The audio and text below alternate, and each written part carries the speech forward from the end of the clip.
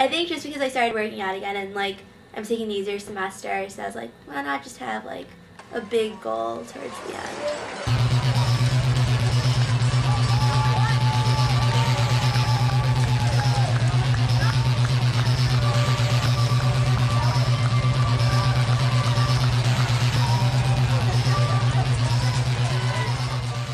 This is where I would start the audio, like the narration about like the marathon and stuff, some info.